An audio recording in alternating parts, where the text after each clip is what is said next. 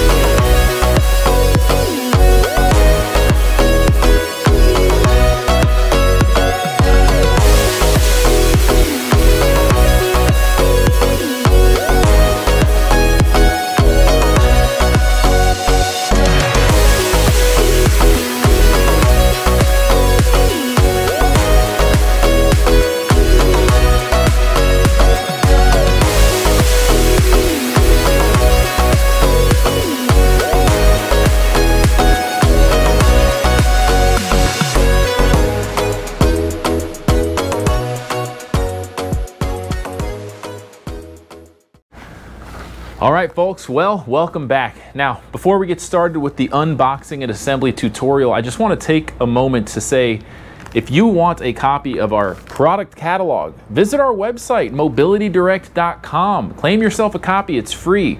Once you get to our website, click on the green button at the top of every page that says free catalog, fill out the simple short form. You'll get one in the mail within 1 to 2 weeks tops. I also want to say that if you stay tuned to the end of this video, we're going to teach you how to enter our giveaway. We're giving away a Baja Raptor 4-wheel, which is that scooter right there. It's amazing, it's huge, it's fast, it's a beautiful scooter. So if you want to learn how to win a free mobility scooter, we're doing a giveaway once a month, but for that special giveaway, once we reach 50,000 subscribers, we're giving away a Baja Raptor 2. You're going to learn how to enter that giveaway at the end of this video. And by subscribing, you're automatically going to get entered into our monthly giveaway.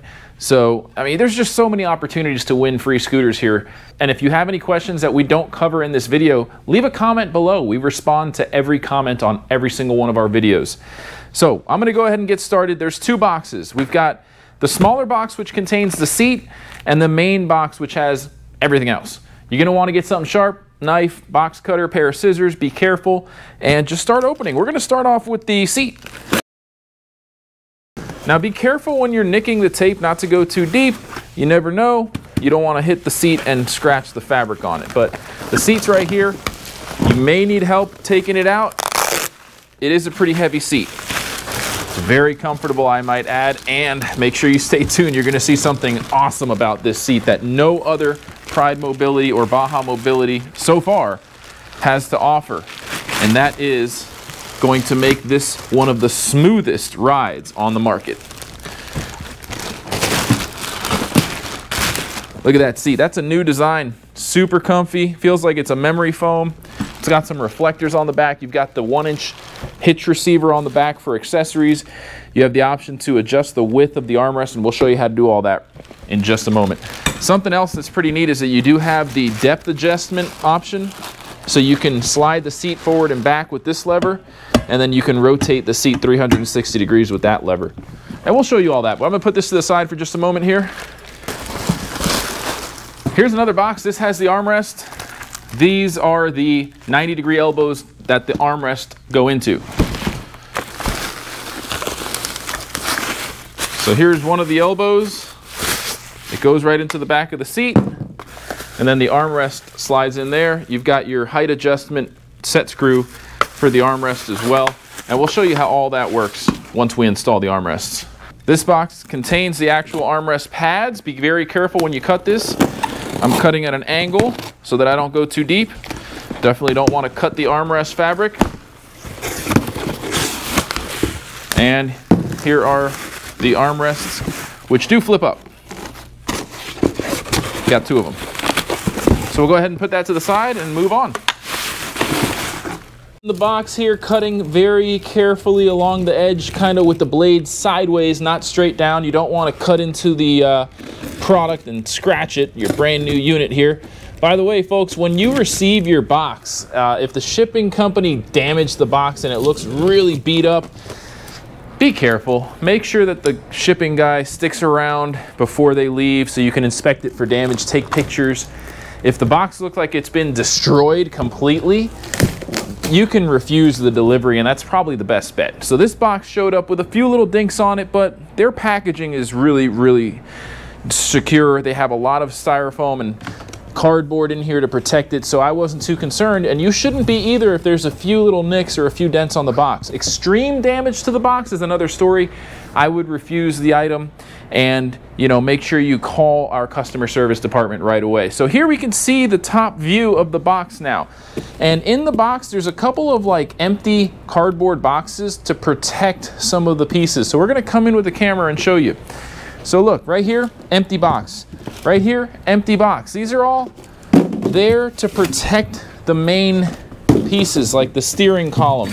This box actually has stuff in it. You can tell by the sticker that says basket, charger, manual, accessories. So you've got a bunch of goodies in here. Don't throw this box out. You can clearly tell there's stuff in it. The other ones are empty. So we're gonna go ahead and move on. And right away, you're gonna notice something new here. This is a nice little, instead of rotating a knob like on all the other scooters, you have to bend down and loosen a knob. This, you can use your foot, kick forward, and that's gonna allow you to tilt, adjust the tiller, AKA handle, assembly, bar, dash, whatever you wanna call it. Look at that. I mean, they really went above and beyond. So now you could just put your foot there, kick forward, tilt it, fold it down, bring it all the way up, etc. Now, I will recommend if you have two people, you might be able to carry this right out of the box as is. But if you're only one person, which right now I'm just here, we have one person recording the video and me unboxing it. So I'm going to show you a little trick. We're going to rotate the box, make some room. You can do this one person, okay? You want to take out these cardboard corners. So when you take out these cardboard corners, the point of that is to be able to cut through the box a little bit more easily. Okay, so I'm going to cut the corners, the edges out of the box. And that's going to allow me to roll the unit out of the box. Okay, as long as you keep your box in decent condition, you should be able to do a return no problem. So I'm not going to really mangle it too bad. I am cutting, and I could tape it back together if I need to process a return. So now I'm going to undrape the plastic wrapping and expose this brake lever switch. We're going to show you up close here. It's in the drive position, so the brakes are locked in right now. I'm going to put it in neutral. Drive, neutral. So now I can roll it around freely.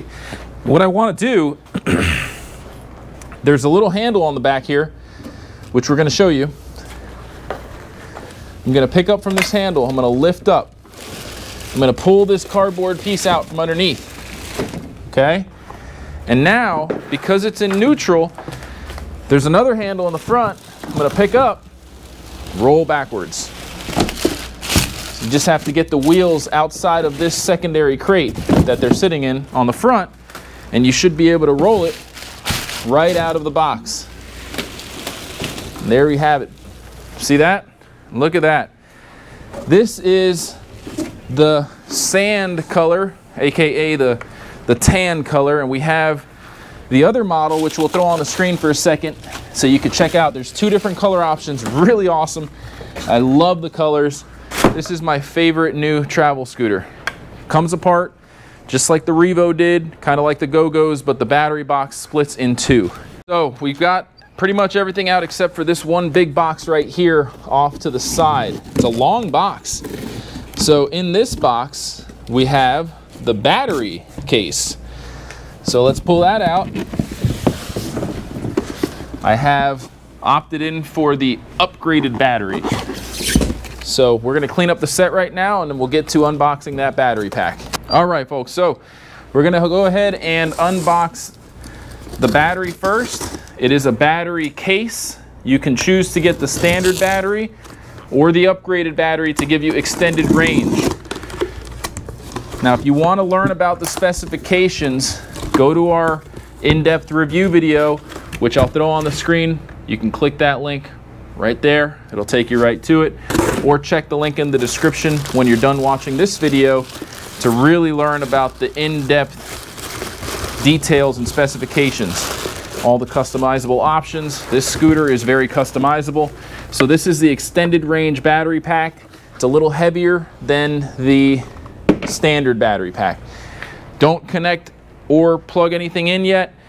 There's very specific instructions on how to start it up and use it for the first time. The battery is going to show up in storage mode, so it won't work unless you follow the instructions very specifically with regards to the charger and the initial setup of the battery. So let's get into this. We've got the basket, charger, manual, and accessories in here. The manual is going to contain information about how to activate the battery and get it out of storage mode. Like I said, the battery is not going to work unless you follow the instructions. Essentially, what they do is with these lithium batteries is they're in the warehouse for a while, so they put them into storage mode, and it won't work unless you follow the instructions and get them out of storage mode. So look at that, we've got a spare suspension coil. Got your keys, use your manual, little seat post pin. Here's the charger. Wall outlet cable for the charger. 4-amp lithium battery charger, nice. Here's your safety manual for the charger. We'll keep all the safety information and let's clean up the set. We'll be right back. All right, folks, so we're gonna move forward, and I do wanna take the time to mention that at the end of this video, we're gonna give you exclusive access to a flash sale coupon. So if you're interested in buying one of these, you could save some money. So stay tuned to the very end. You won't wanna miss out on that. So we have the user manual. Very important that you read this in its entirety before operating the scooter. You also have a specification sheet, so it's going to have all your specifications. All right, so let's move forward. Here we have the safety guidelines, which are going to tell you what to do when charging your battery for the first time. All right, so on this safety sheet that says stop, read first, it says your lithium battery is in shutdown mode. Prior to initial use, the battery must be charged off of the scooter. Follow the steps below in this order. So the battery is off of the scooter. Here's the little stop, read first, which matches that. So it says connect the 3-pin XLR charger onto the 3-pin charging port on the battery box. Okay, let's do that first. Let's go in order here. So here's the charger. Here is the 3-pin XLR charging cable from the charger. It says to plug that into the battery box first. So if we look on the back, there's that pin, barrel connector. It's actually 4 pins. So I guess they did a little change to the XLR pin connection setup. It used to be 3, now it's 4. That's fine. So we'll put that in here. Then it says plug the charger power cord into the wall electrical outlet. So now, once that's plugged into the battery, we need to get the cable that goes to the wall into the charger and plug that in that exact order. And I've seen that before with other lithium battery setups like the Endurance. It's just something that needs to be done in order to train the battery to wake up, essentially. All right, folks, so here we are. We've got the lithium battery charger plugged into the back of the battery box, the charging port and the charger connected. Let's take our wall outlet cable. I'm gonna plug it in. It's showing green here. So what we wanna do is leave that plugged in for, I would say at least, if you can afford to do so, about 3-4 hours, and check it, put it back in the cradle on the scooter after about an hour or so, see if it's turning on. If it's not, bring it back over here, follow the same steps. Plug it in here first, then plug the charger into the wall outlet. It should go into a red status, letting you know it's being charged, and then turn green again. It might just stay green because this is a brand new unit, and maybe it's just already fully charged because they're such brand new units. We literally just got this. It was just released a few days ago. So let's go ahead and move on. All right, so I've got the battery. The battery charger was showing green. Plugging it in here on the cradle. There's a switch right here on top, which I'm going to point out. We're going to put it into the on mode, and then we're going to test it out with the battery in just a bit to make sure it's working. It should be awake now. The battery charger light was green. So let's go ahead and move forward here with the rest of the assembly. So really at this point, I'm not missing much. We just got to put the front basket on and then the seat. So let's talk about the basket. It's got two little rails on the back. These metal rails just kind of slide over these hooks, right? So if you could see, I'm going to line it up so that the hooks are underneath each rail, flatten it out, and then just drop down so that the hooks catch. And when you take it out, you just pick up. So it's pretty straightforward. Just line them up and it attaches pretty easily. All right, folks, so let's go ahead and install this seat. Let's look at the bottom here. We've got a male connector and the female connector. I ripped the sticker off the seat post, and you just want to guide that male connection right into the middle of the seat post, level out the seat, and it's going to fall right into place. You'll know the seat is fully installed if it doesn't rotate on its own. You'll have to use the rotation lever on the right side in order to rotate it, and it will lock into position, several different positions. You can go 360 degrees. You can use the secondary lever here to slide forward and back. Pretty nice. A lot of comfort adjustment features. Let's go ahead and install the armrests. On the back of the seat, you're going to notice sleeves. Take your elbows. Loosen up the hand screw as much as possible right before it's about to fall out. Pull these safe quick release pins out. Slide the elbow in. We're going to come around the back here and show you. You see right here where my finger is? The holes need to line up. As you're sliding this in and out, the holes line up at several different points so you can adjust the width. So I'm going to choose the most narrow setup to save room in our showroom. Put that quick release pin in. Tighten this hand screw all the way so that your armrest doesn't wiggle. We're going to rinse and repeat on the left side. Loosen that hand screw up all the way. I'm going to go in all the way, then pull out until I see the holes line up. Put my quick release pin in. Retighten hand screw, and we're ready to put in the armrest pads. So let's grab the armrest pads. Here's one. Now if you want to adjust the height, you just need an Allen key set. Okay? So here you can put your Allen key in there, loosen this up. There's a set screw in there. Find that position that you want it in. Let's say it's up here, let's say it's down here, or if you want it all the way down, you just want to tighten it. You're going to choose your desired height. I'm just going to leave it at the lowest setting and tighten that set screw all the way. That's how you set the height of the armrest pad. So yes, you can adjust the height. And if you want it all the way at the lowest setting, you don't want it wiggling, you just tighten that there. When it's all the way at its lowest setting, they do flip up. And we're just going to rinse and repeat on the other side, and we'll be right back with you. All right, folks, well, the scooter's pretty much fully assembled here, and in the user manual bag that came with all the documentation, you're going to have your keys. You have 2 keys, and you want to make sure you don't keep them together. A lot of people forget to take them apart. Make sure you keep the secondary key somewhere so that if you lose your whole set here, well, then it makes no sense in having 2 together. You're going to lose them both. So the ignition is going to be on the right-hand side. There's a little sticker covering the ignition.